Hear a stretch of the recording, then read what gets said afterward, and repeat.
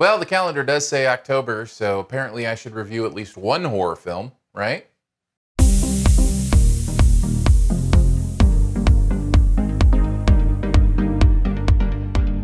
Halloween 2018 brings back Laurie Strode and Michael Myers from the original 1978 Halloween, throws away all the previous sequels in favor of a tale set 40 years later when the pure evil killing machine finds a way to torment Jamie Lee Curtis all over again. Is this cat and mouse relationship worth revisiting again? Well, here's 5 things you might want to know about the new Halloween.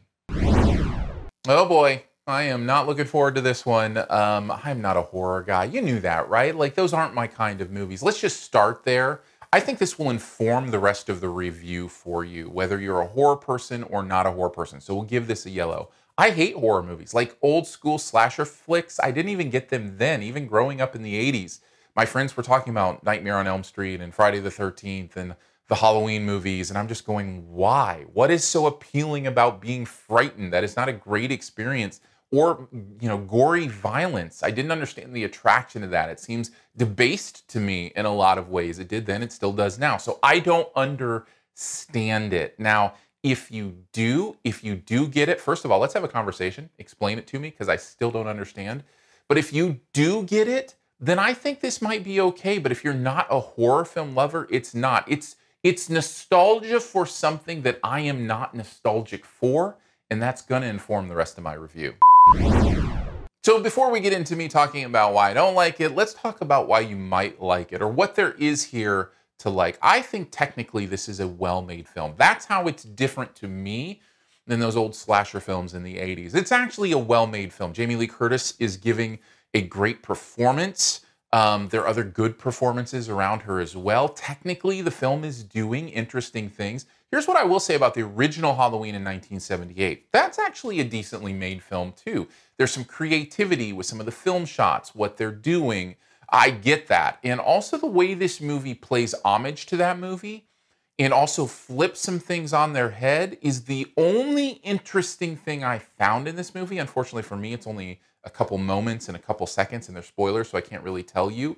But I did recognize that technically there were a few things going on here, at least to appreciate.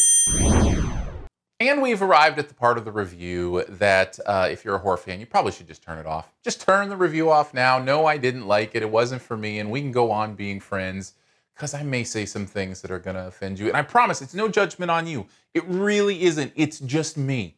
I don't get this stuff. Let's start with what's going on here in the script. This is just the same old horror nonsense of plot point to plot point, killers trying to kill people and people trying to be killed or trying to stop the killer. And, oh, cool, there's a bloody shot. And, oh, cool, there's a gory moment. And it's just, it feels so blah, blah, blah, fill in the blanks to me, paint by numbers. I don't understand what's new here. I really believe this is pure nostalgia. And what I mean by that is it is playing moments for the people who love those moments. And when something is pure nostalgia, but it's something that I don't think there should be nostalgia for in the first place, how am I supposed to connect to that?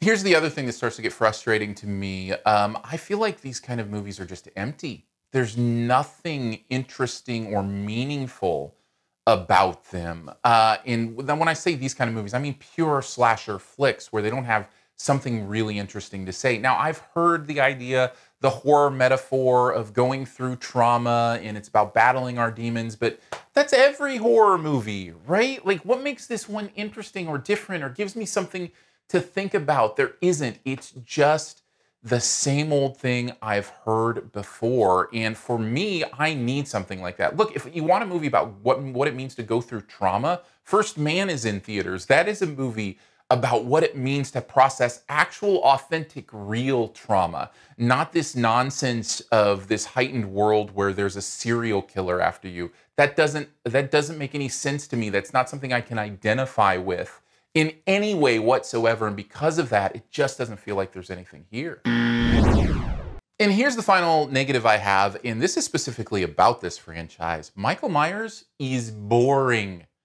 and you will not be able to convince me any differently. What There's nothing behind this serial killer. We don't understand anything about him. The movie goes to great pains to hide any kind of facial expression or any kind of understanding of why he does what he does. He's just pure evil. Well, guess what? That's boring. Not only are his motivations boring, the way he goes about killing people is boring. He's slow. He's basically just a zombie who walks. He finds a knife. He slices somebody up. There's nothing interesting about even this villain. And if you're going to have a horror movie, shouldn't you at least have an interesting villain?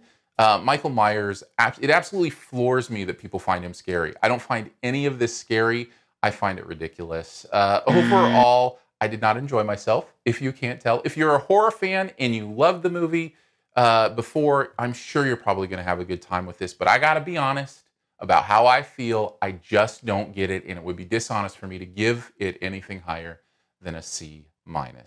Thanks for checking out this Your Movie Friend review. We'll get to the best ever challenge here in a bit. By the way, I hate giving reviews like that. I love loving things, and I did not have a good time here. Before we get to the best ever challenge, though, let's hang out further. Maybe there's a way to have this discussion even further about horror movies and why you enjoy them or don't enjoy them, what you agree with, disagree with. Hit me up on Twitter, Aaron Dicer, Aarondicer. We can hang out there. Also, listen to the podcast, SiftPop, SiftPop. Just search for it wherever you listen to your podcast. I'm sure you'll find it. We have a great conversation every week about movies, television, all sorts of pop culture fun stuff. Interact here on YouTube, leave comments, take a guess at the best ever challenge, all that kind of stuff. Hit the little alert bell if you like the videos, because that way you will be notified every single time a new video shows up. So if you're really interested, make sure you do that. And then thank you for supporting at Patreon. Patreon.com/yourmoviefriend means a lot to me. Starts at $3 a month. And thank you so much for keeping this thing going.